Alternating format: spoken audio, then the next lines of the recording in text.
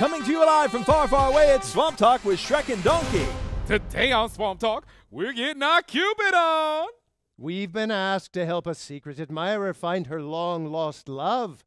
She spotted him in line at the coffee shop and describes him as a tall, handsome, charming prince with flowing blonde locks.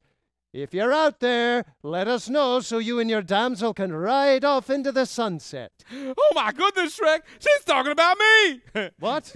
You, donkey? No, were you even listening? She said tall. Well, maybe she was talking about the size of my latte. Blonde flowing locks. My mane looks as golden as a ray of sunshine. Donkey, you don't match this description. She literally said Prince Charming. Oh, that's a good one, Shrek. Oh, Shrek, did you think she meant you? What?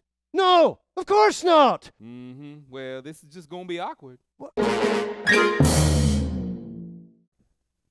Wait, don't forget to subscribe. If you do, I'll give you a headbutt. That's ogre for thank you.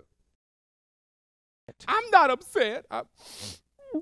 Oh, it's just like there are other people who could be nominated for Most Charming, you know? I mean, sure, it's all in his name, Prince Charming, but I know other people who have swagger, charisma, and can throw their hair back in a dreamy slow motion, too.